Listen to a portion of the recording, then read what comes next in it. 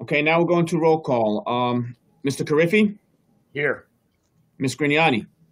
Here. Ms. McCarthy?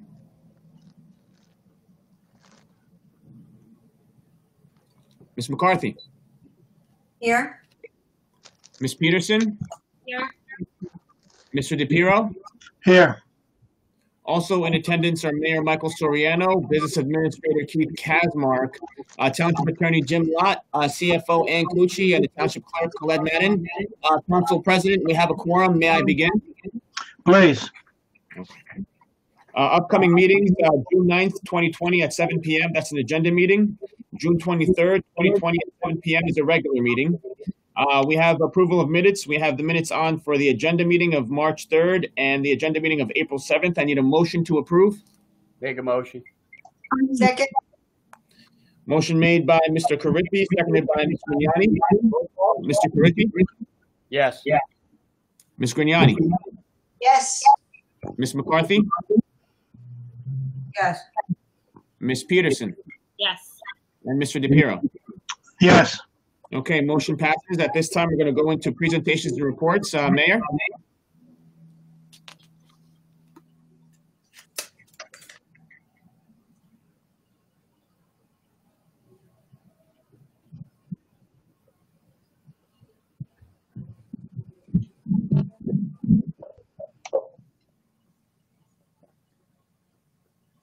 Mayor, you there?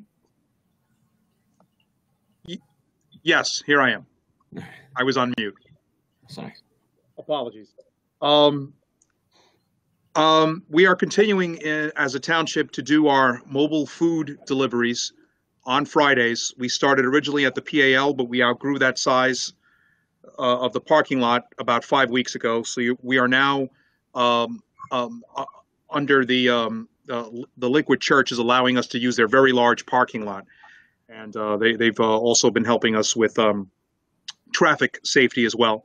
And I really want to thank our Parks and Forestry Department, our Health and Human Services Department as well, the Department of Recreation, and the Parsippany-Troy Police Department for all their help with this. This past Friday, we provided meals for 340 families. We're now in the thousands of meals that we've handed out for the past 7 weeks. When we originally started the idea of the mobile food pantry, it was just to take care of a couple of families in town that, were having a rough time before COVID-19. Now that COVID-19 is here, it's fortuitous that we had this set up so we could provide this service to people. So I really want to thank everyone involved with it. Again, the Liquid Church and Table of Hope coming out of Morristown with the actual deliveries, and it's really appreciated and it's very moving. So thank you to everyone who's volunteered and helped out with that. As we all know, this coming Monday is Memorial Day. We will not have our traditional Memorial Day ceremonies that we've had in town. We've had to sacrifice a lot during COVID-19, and unfortunately this is one of them. But one thing we will not give in on, we will find a way, and we have found a way to honor the men and women who have given the ultimate sacrifice in the protection of our nation.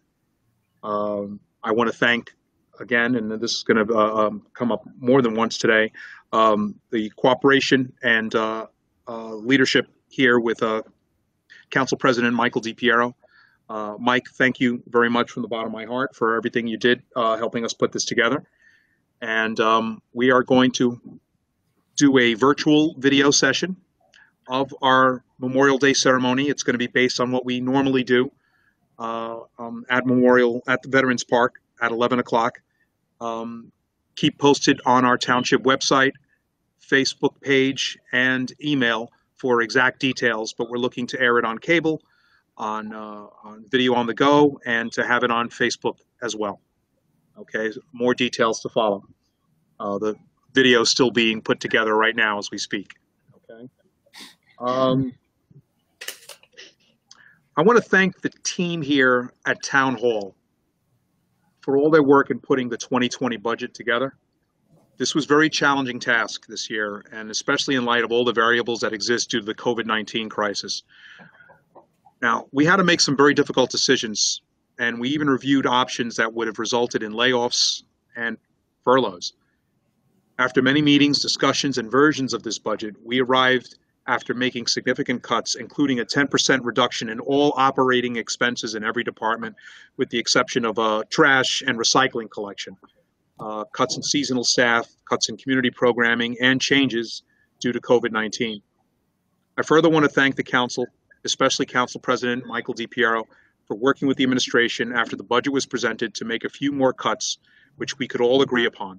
The fact that we could come together, just as we did with the affordable housing plan, shows that we can, in fact, work together for the future of Parsippany and for our taxpayers. I truly appreciate the sense of cooperation extended by everyone involved, and I look forward to having a budget in place so we can properly plan for the rest of the year. And in general, and in response to the public health situation that we're still dealing with right now. Thank you again to everyone. Enjoy your Memorial Day weekend coming up. Don't forget to honor those who gave the ultimate sacrifice. God bless you all. And that concludes my report, Clerk and Mr. Council President. Thank you. Thank you, Mayor. Any reports from any member of the Township Council? No. Not at this time. Sorry, Laura, go ahead. Okay, seeing that there are no reports from Township Council. Wait, hold on. I was going to say I have from the library. Could I read that now, or do you want that under No, read it now. That's fine. The Parsippany Library is closed. It's continuing to offer programming for children and their caregivers on Facebook. Hey, Emily, I'm sorry to cut you off. Could you possibly just turn the mic down a little bit, only because we're having a major echo? Yeah, is that better? No. Now better? And Mike, if you can also turn your Council President, if you can please just turn your speakers as well. Everybody just check the thing on their speakers, please. All right, I think we're fine. Okay, the Parsippany Library is closed to the staff, but the staff is continuing to offer virtual programming for children and their caregivers on Facebook. This includes cooking lessons, STEAM programs, story times, yoga, jokes and riddles, and virtual competitions such as Make a Paper Airplane and a dance contest. For adults, tech sessions are featured on the library's YouTube channel, as well as poetry readings, excerpts from books, how to deal with stress, and mini presentations by library class presenters. A Zoom yoga for seniors class is being offered on Tuesday mornings, and the public may borrow ebooks and e-audio content by logging into the website www.parsippanylibrary.org. Thank you. Thank you, Ms. Peterson. Any other member from the Township Council? Okay, seeing none, we'll move right along to the Township Attorney.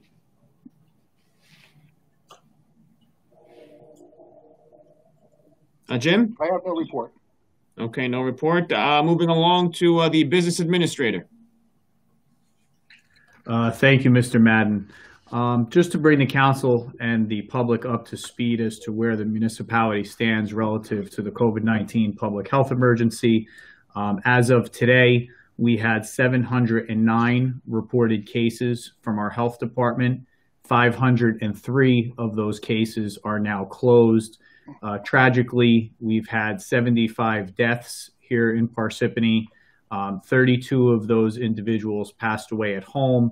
43 passed away at long-term care facilities here in the township.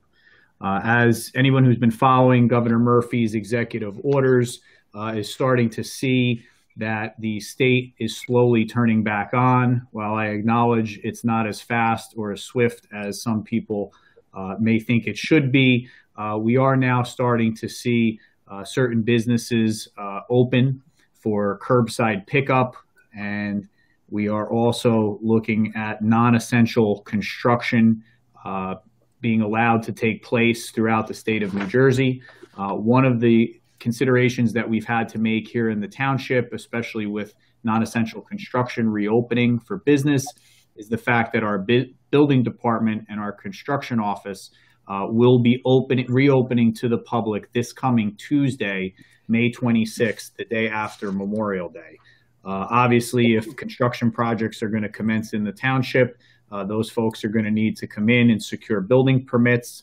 I'm working with Director Jen Veely to establish not only public areas where people can come in the building, depending on the employee that they need to see to pull their permit, but we're also going to be working with Parks and Forestry to set up an outside area from the construction office where residents will be able to meet with employees, weather permitting. So we're in the process of finalizing that plan. It will be dispensed to all of our employees before close of business on Friday. And when they report to work on Tuesday, we'll be bringing back all of our staff and allowing the public to interface with them while honoring all social distancing requirements. For the rest of the township employees, we are looking to transition back to full staff on or about June 8th. The governor's executive order as it stands today, declaring the public health emergency, is set to expire on June 6th. So while nothing is etched in stone because things change on a day-to-day basis, our plan is to have our staff return on or about June 8th.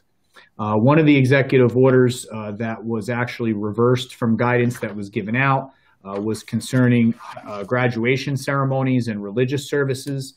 Initially, drive-by graduation ceremonies and drive-in religious services were not permitted.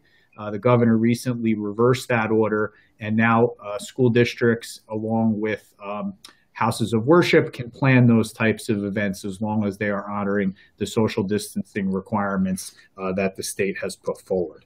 We're still awaiting a decision on summer camp. We have not received that guidance from the state yet, but as soon as we do, we will be working with Joe Plescia and his staff to either plan to have camp if we can meet the standards that the state puts in place, or to cancel any of our summer programs in light of the fact that the state makes that decision, or if we can't accommodate and meet the social distancing guidelines. On tonight's agenda, there are a number of resolutions that directly relate to the COVID situation. Resolution 111 is authorizing the Finance Department to issue third quarter estimated tax bills if it is deemed necessary. Resolution 112 has to do with issuing tax anticipation notes should we have any cash flow challenges as we move towards the August quarter. Again, that will be contingent upon need, but we appreciate the council providing that authorization early in the process. So if we do need to utilize that as a tool, we will be able to do so. Resolution 113 on the agenda tonight addresses the CARES Act. Municipalities are eligible for reimbursement in counties that exceed 500,000 in population. That money is being diverted to the county, and then the appropriations can be provided to make up for any COVID-related expenses to the individual municipalities. In counties that have population under 500,000, the money is going to be funneled through the state. Unfortunately, here in Morris County, we fall right below that 500,000 person population requirement. So Resolution 113 requests that the state take a look at that and discuss it with the federal government to possibly have that money come directly to Morris County to be appropriately dispersed to the municipalities for any COVID-related expenses. Resolution 116 is in support of a bill that has already passed the Assembly and is currently before the State Senate regarding COVID relief bonds. That's to handle the revenue side of the ledger. If we do, in fact, come up short, which we anticipate we will, with regard to the collection of court fees, construction permit fees, hotel and motel taxes, and also tax collection, we want to be able to try to recuperate those funds through some bonding or through the issuance of tax anticipation notes that will allow to be paid back over an extended period of time rather than in next year's budget. As it stands now, if we declare a special emergency, we would have to pay that back all in 2021. If we issue tax anticipation notes, those expenses would have to be incurred within the next 12 months. So Resolution 116 allows those payments to be spread out over time to have a less impact on the taxpayer. With regard to the municipal budget, I too want to echo the mayor's statements. I want to thank his office along with all the members of the council and our finance team for helping to put the budget together. I especially want to echo his thanks to Council President Michael DiPiero, who I worked closely with on preparing tonight's budget document. I appreciate the partnership and look forward to continuing to work with you as we introduce tonight and move towards adoption next month. And just on a personal note, I hope everyone will take the time to observe Memorial Day on Monday. Since I was a little kid, it was impressed upon me by my parents the importance of Memorial Day and honoring those who paid the ultimate sacrifice for our country. My mom's brother was